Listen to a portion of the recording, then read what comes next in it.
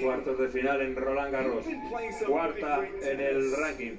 Got to be thrilled with the year you've had.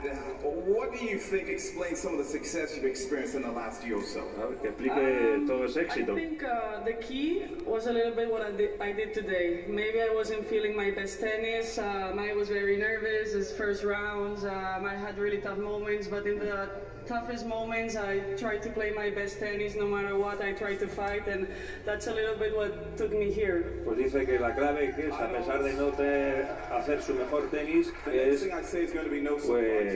lo que ha hecho en este partido. Su mejor tenis en esos momentos.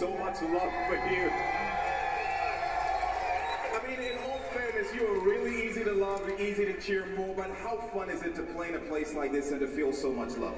It's amazing. I don't really know if I have to speak in English or in Spanish because there's so many Spanish people. Puedes hablar en español. Dice que no sabes si tiene que hablar en inglés o en español.